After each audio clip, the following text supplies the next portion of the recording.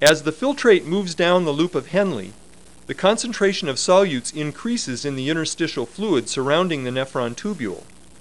Since this portion of the tubule is permeable to water, water leaves by osmosis and is reabsorbed into the blood.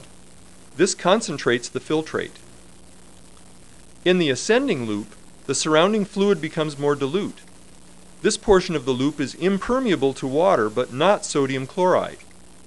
Sodium chloride diffuses out, lowering the solute concentration of the filtrate and adding to the solute concentration of the surrounding fluid.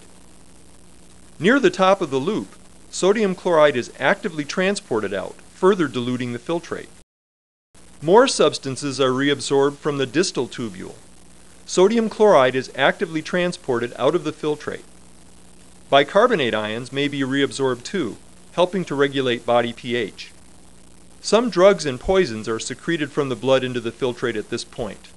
And this is another place where hydrogen ions may also be secreted into the filtrate to further adjust pH.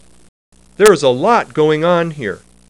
The main point is that the nephron is able to expel unneeded or harmful substances from the blood by filtration and secretion into the filtrate, and the nephron can reabsorb substances useful to the body.